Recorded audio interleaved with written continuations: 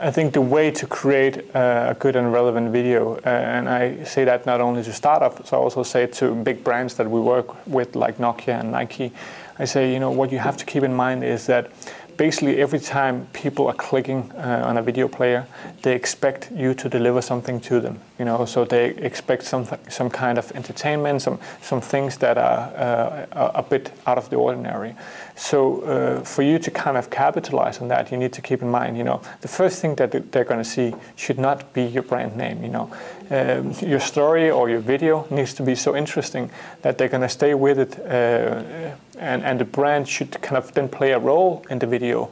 You know, but the brand needs to take the backseat. You know, so one of the key things in good video campaigns is that the brand is there, but then again, it's not there. It's really like the brand is delivering the experience, and it's brought to you by, you know. If you go to YouTube and look at kind of some of the things that are, you know, this week's hits, you know, the top 10, you know, that will kind of show you kind of what are some of the things that people are finding interesting, funny, engaging.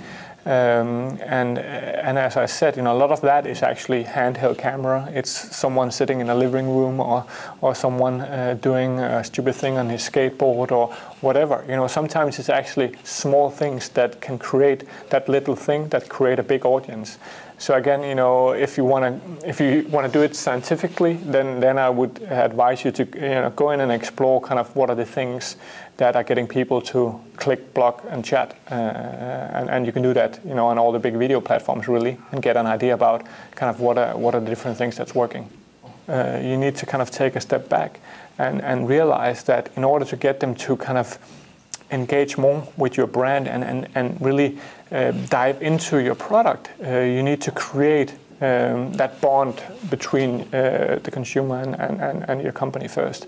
And you're doing that by delivering some kind of experience to them.